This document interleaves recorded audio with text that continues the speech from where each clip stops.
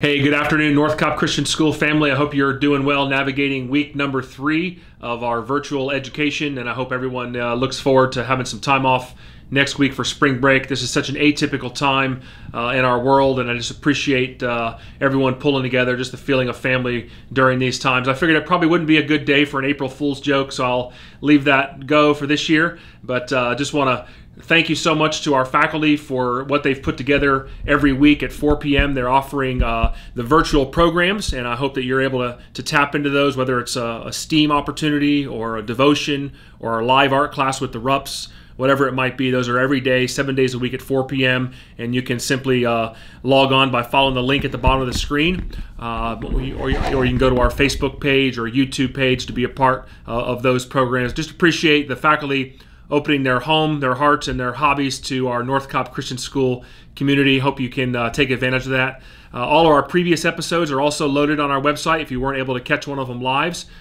and they're also available to see in our flight plan if you want more information. Also wanted to say that our virtual family page on Facebook has been just really cool to see everyone participate. It's been very supportive and encouraging, sometimes very funny. A lot of really cool, funny things that are circulating during this coronavirus era that we're living in, but also some great educational and spiritual opportunities that are in there. So just check out our Facebook virtual family page and be a part of that.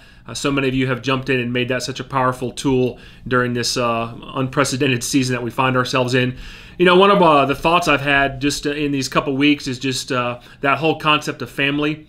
And so I think unlike any other time we've ever experienced, we all know that businesses are suffering, and so I just want to draw your attention to our business directory page on our website. I can't say it's been overwhelmingly utilized up to this point, but we want to get that rolling and make it very vibrant for our parents. If there was ever a time to use a North Cobb Christian School owned business, whether it's a restaurant or a garage or a software company or a roofer, whatever it might be, you'll see the link at the bottom of the page, but you can email your company's information, and just want to really encourage us all to do business with each other during these challenging times so we can just support one another financially and navigate these next several weeks as we get through this time of our world history.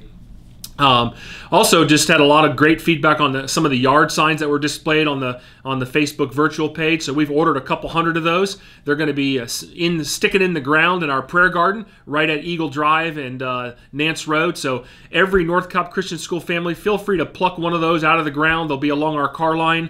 Just please take one, but those are for you to take and put in your front yard. It's just kind of a show of solidarity that we are family. You know, I think of our tagline, together, cultivating hearts, challenging minds, impacting culture. As I walk the halls, it's empty without the kids here. And so just a couple reminders as we go through these weeks and go into spring break. You know, we're told where 2 or 3 are gathered, there is the presence of the Lord. And so whether that's with your family or whether that's with your classmates or fellow parents remotely, I just pray that we would not take that for granted. We're told that faith is the substance of things hoped for, the evidence of things not seen.